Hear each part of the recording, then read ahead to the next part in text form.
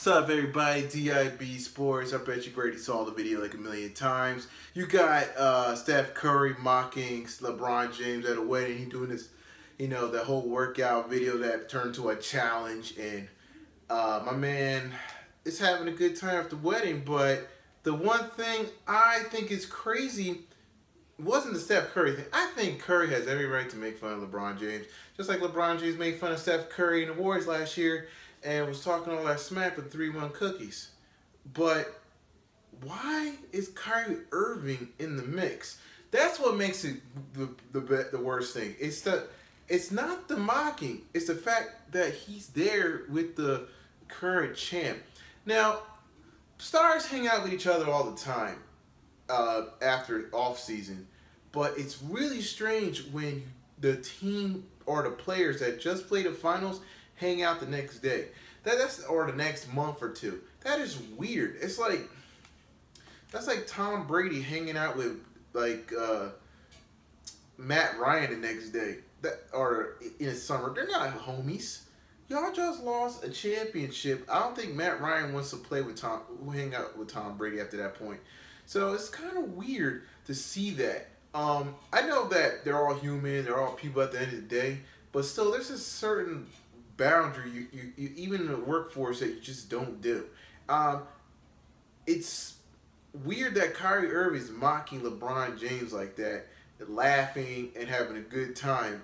And even though he requested a trade, it's a bad look. This just, to me, I think either the generation coming up don't respect LeBron James. And I think this is the end of LeBron James, in my opinion. Is he going to play very well next year? Yes, he will. Is he the best player in the NBA? Probably. He is pretty good. But I think the respect factor and the fear factor of LeBron James coming down the lane is gone. Everybody's mocking this dude. It's crazy. One finals loss changed everything. Like, it just changed everything about the whole team with the Cavaliers. Because the Cavaliers were respectable. Now they're falling apart. One finals destroyed the whole team. Now, Kyrie Irving, maybe he had this thought in his mind for years, and just now he's like, you know what? We lost the finals, been to the finals 3 times. This is my final. I don't really care about championships like that. I got my 1 ring. I'm ready to move on. And he's young. He's only 23 or 4 or 5. He don't care. He just wants to be a star again. And that's why he signed the contract originally, was for a short contract. But this guy, LeBron James, he wants that legacy. Kyrie Irving don't want that legacy. Kyrie Irving wants to do his own thing, want to be his own man. That's why he traded for a trade. He asked for a trade. And the fact that he's at Steph Curry's and Harrison Barnes' party, wedding, whatever it was Harrison Barnes' wedding, which is weird. It really shows that he don't give a damn about LeBron James. And if I'm his teammate, man, I'll be like, you know what, deuces, forget you, dog. Man, nobody respects LeBron James these days, man. After that finals, dog, everything fell apart. So that's my thoughts about that, man. I think Kyrie Irving really crossed the line. He crossed the line, and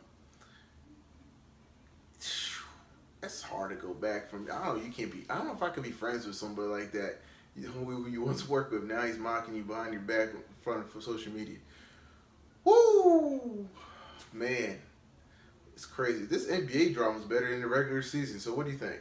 You think Kyrie Irving is taking this stuff too far? I think so, man. It's like I said, it's not Curry's fault. Curry's having a good time doing this, whatever. But he could do that. He won a championship.